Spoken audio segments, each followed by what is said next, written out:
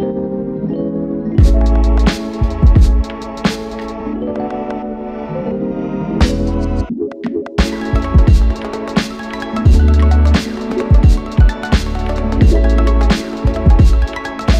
guys, my name's Caleb. I'm the systems engineer here at MXU and the lighting director at my local church here in Knoxville, and I'm super excited to be reviewing the Ayrton Diablo.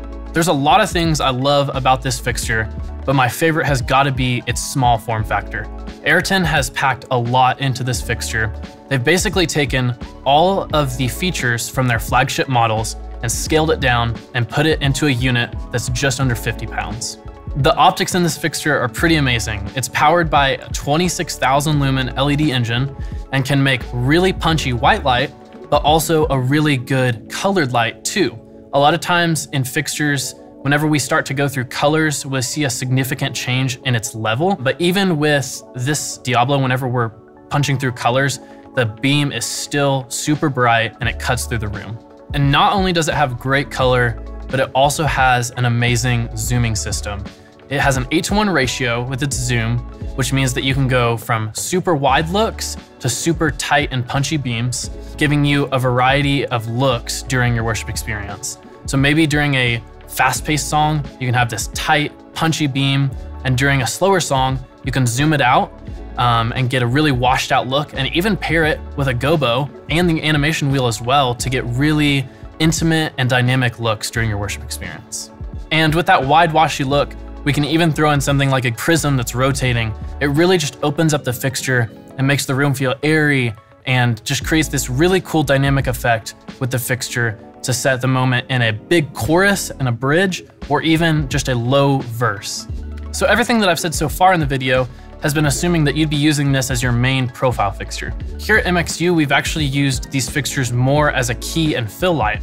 And that's really where the framing shutters come into play and are really useful in this fixture. Framing shutters really allow you to just light what you want and cut out everything else that you don't.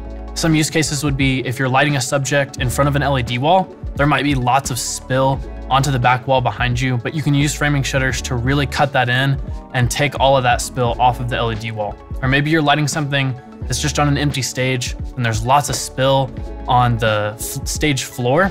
You can also use framing shutters to cut that out again and get it off the floor and really just light your subject. I'd like to show you some clips of the framing shutters in action and how we've used them here at MXU.